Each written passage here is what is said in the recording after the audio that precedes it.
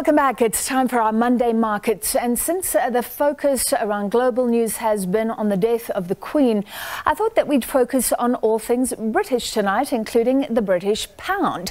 So let's take a look. The pound sterling, in fact, rose to its highest level this month after reaching parity a while back. £1 now buys $1.17.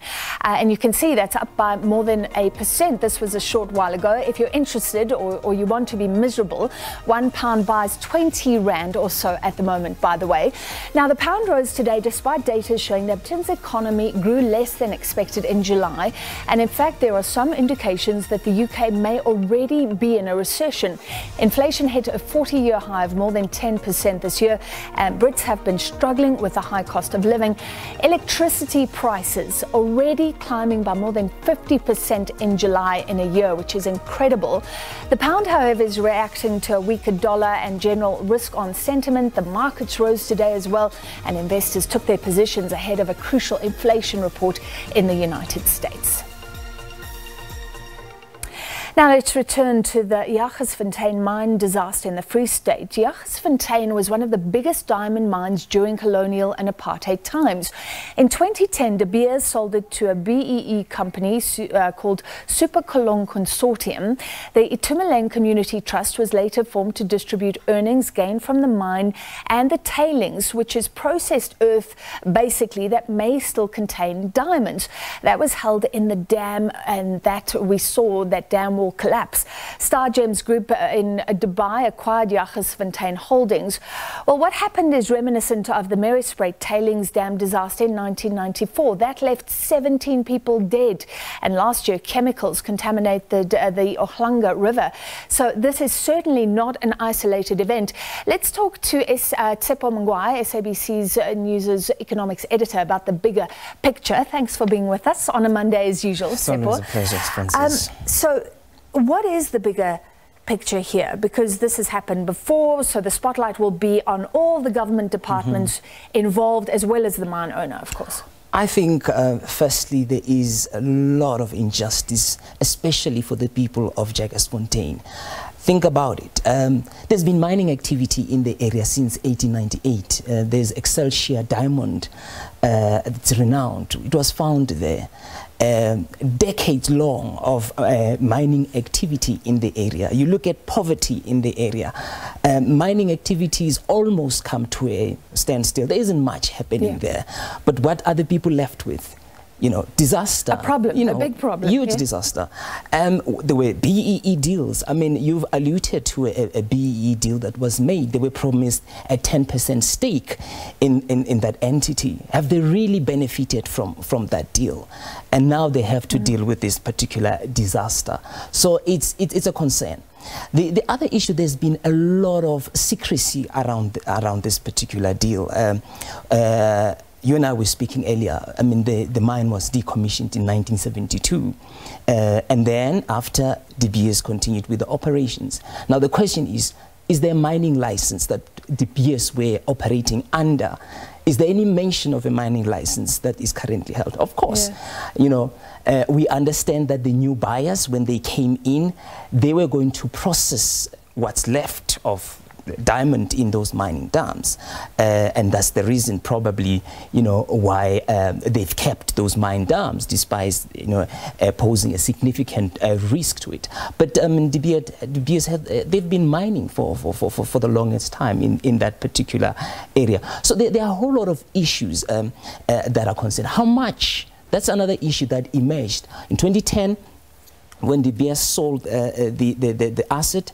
There was a lot of secrecy around how much they might have paid for the assets.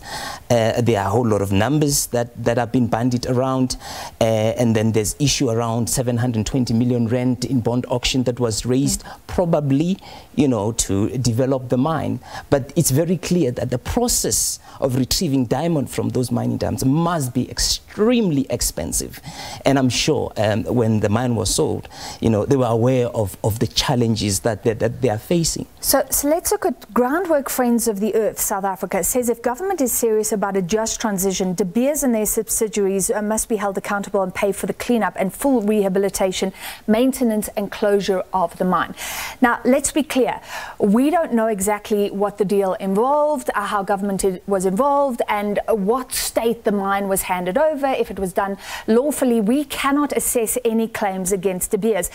But there have been a lot of claims that the big miners, once they finish with the mine, hand it off to junior miners, BEE miners, people with mainly, like you say, the capital to start, not realizing the resources they will need to maintain that mine going forward.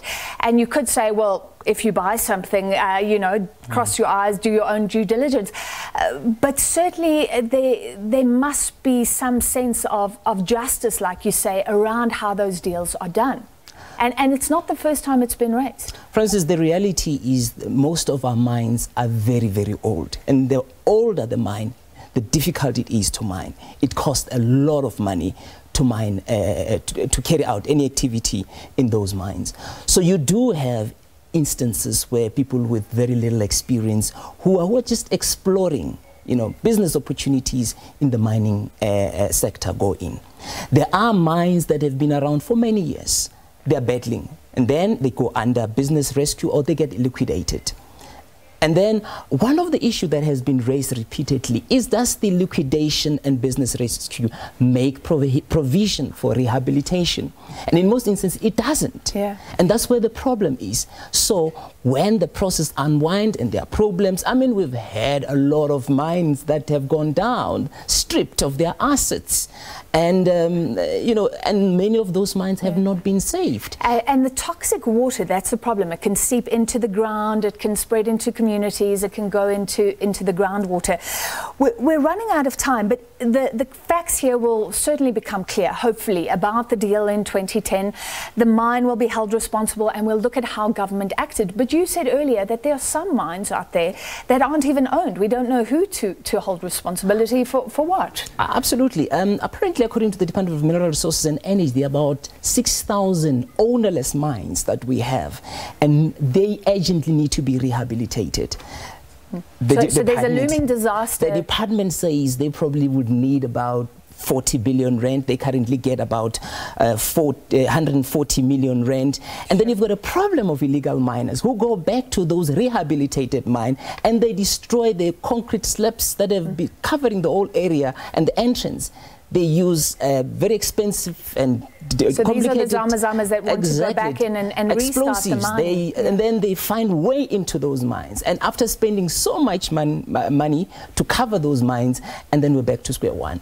So it's a big problem that we are facing in the country. Sure. That is a lot. 40 billion, you said? That's 40 billion, wow. Right, yeah. What government is saying just to fix those ones that are potentially also a potential problem. That was Tshepo Mongoai, SABC News Economics Editor.